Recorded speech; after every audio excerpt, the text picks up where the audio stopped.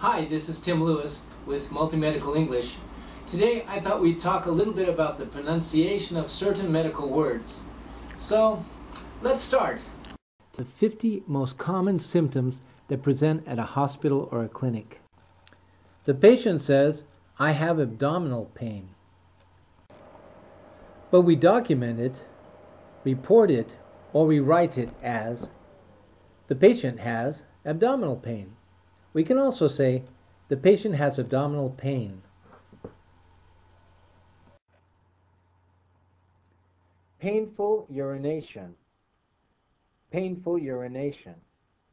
The patient has painful urination. Personality change.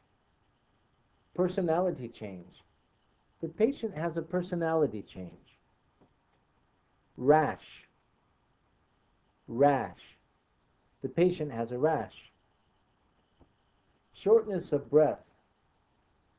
Shortness of breath. The patient has a shortness of breath. Shoulder pain. Shoulder pain. The patient has shoulder pain. Skin redness. Skin redness. The patient has skin redness. Sneezing. Sneezing. The patient has sneezing. Sore throat. Sore throat.